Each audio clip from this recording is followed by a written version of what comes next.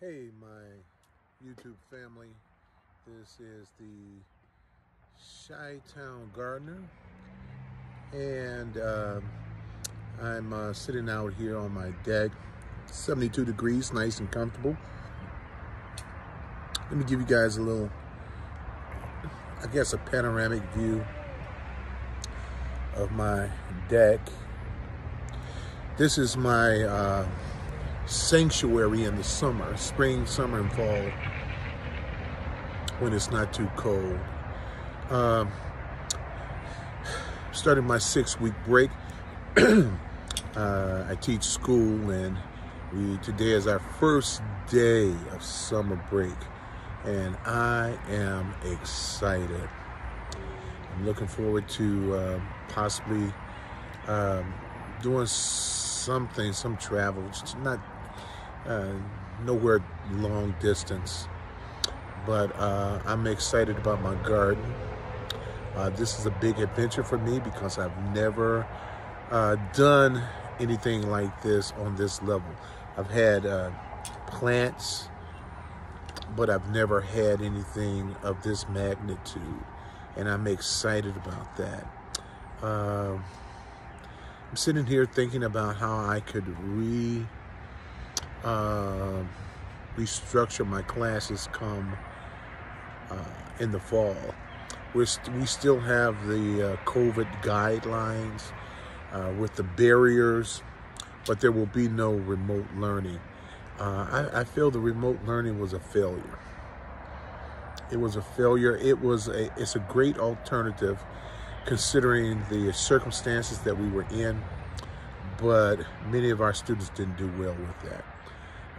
So I'm happy that we're going back to in-person learning, which is more effective.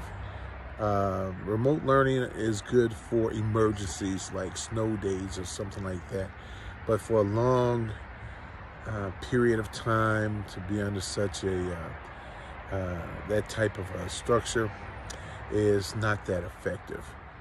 But you know, when you're hit with a emergency like what we were hit with, you know, you have to do what you have to do. But I'm looking forward to the upcoming school year.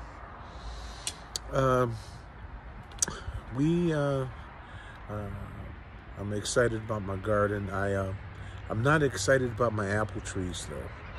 I said something about my apple trees early in this journey that you all have been following me. A lot of the tree is dead.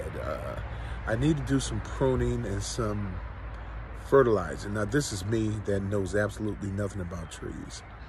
So I'm thinking what I may have to do is have someone come and take a look at these trees and let me know if they're salvageable. And if they are, what can we do to spruce it up, you know? Anyway, just wanted to come to you, just share that with you. The garden is looking good. I think all of my tomato plants, even the cherry tomato plants, have small tomatoes on them. My strawberries are really looking good. I mean, they have really grown. I mean, not just the plants, I'm talking about the actual strawberries. Everything seems to be fruiting except for the corn, obviously. And so we're excited about that. And my cucumbers, I haven't seen any blooms on that. And one of the reasons why I got the sunflowers and the marigolds were to try to attract pollinators, such as butterflies and bees, to help pollinate my plants. So we'll see how that goes.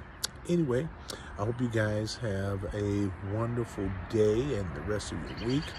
And this is the Chi-Town Gardener, wishing you well and saying peace out.